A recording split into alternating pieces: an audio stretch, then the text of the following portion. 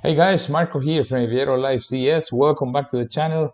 Today I thought about putting this video together for you to talk about the tables we have for the performance in flight for unreliable airspeed. We will be talking about these tables next week when we review the non-normal checklist. So I thought it could be a good idea for you to see them before we talk about the non-normal checklist. I hope you enjoy the video. Let's have a look to the tables we have. We have a table for a climb. You can see a speed 280, Mach 7.6, flaps up, set max climb thrust, and it goes up to 40,000 feet.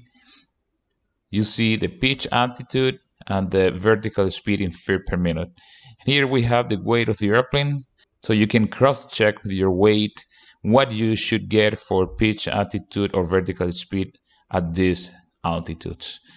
Then we have the cruise table, Mach 7.6, 280 knots, flaps up, percent N1 for level flight. It goes from 15,000 to 40,000 feet. And then you can see the table for descent, Mach 7.6, 280 knots, flaps up, set idle thrust. And then we have the holding table, BRF 40 plus 70, flaps up, percent N1 for level flight. For the terminal area at 5,000 feet, we have different tables depending on the airport altitude. And this is percent N1 for level flight.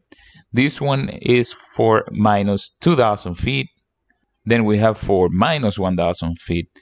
And we'll continue until we reach this table here for terminal area for an airport altitude of 14,500 feet. For our video next week, we will be using this terminal area, 5,000 feet and airport altitude sea level, since we will be taking off from Dubai International Airport. For the final approach, we also have different tables depending on the airport altitude.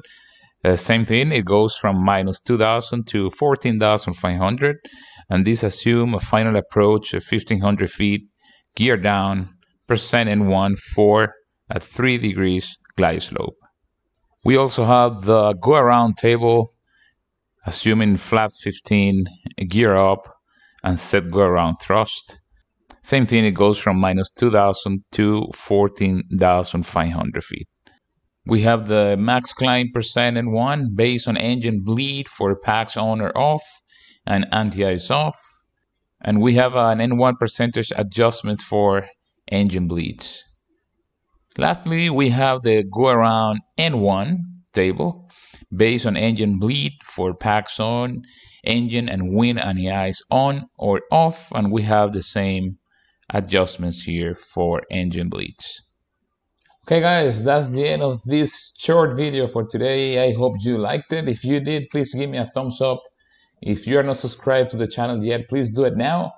Don't forget to hit that bell so you will be notified once we upload a new video. If you think these videos could be useful for somebody else, please share them, and that's going to help me a lot to grow the channel. So next week, we will talk about the unreliable airspeed non-normal checklist. Until then, please take care and hope to see you soon.